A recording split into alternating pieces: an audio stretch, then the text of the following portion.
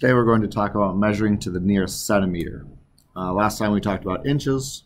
So on the one side of your ruler you have the inches, and on the other side you have centimeters. Now notice that 1 centimeter is much smaller than 1 inch. You can see that right here. Here's 1 inch. This is the length of, this is 1 centimeter. This is the length of 1 inch. Big difference. It's about 2 centimeters, a little bit over 2 centimeters makes an inch. So it's much smaller. Now the other thing, when you're measuring to the nearest centimeter, your same rules are going to apply.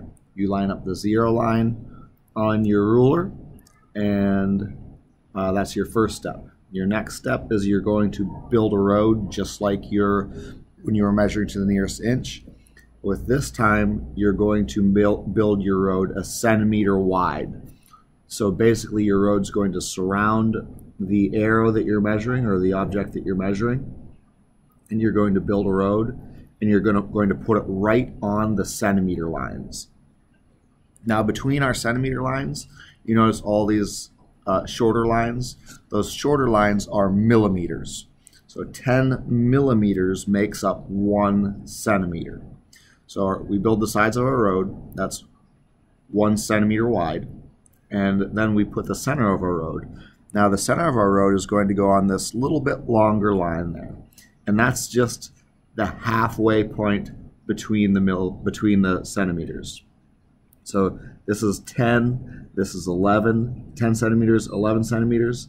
So this is 10 centimeters and 1 millimeter, which is actually 51 millimeters, 52, 53, 54. So that's just 55 millimeters, because every centimeter is worth 10 millimeters.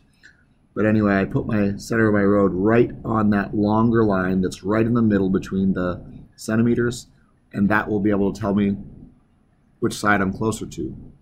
So I label my sides. This side's 10 centimeters, 10 cm. This side's 11 centimeters, 11 cm, and I can, at this point, I can remove my ruler, and I see that I'm easily closer to the 11 centimeter side, because my arrow is on that side of the dotted line. So I'm closer to that side, 11 centimeters. And we'll do just one more. On this one, same thing. First thing I want to do is line my 0 line up.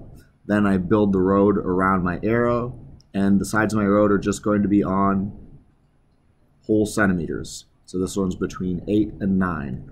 Put the center of my road in. The center of my road is going to be on the long line that's right in the middle of those 2 whole centimeters.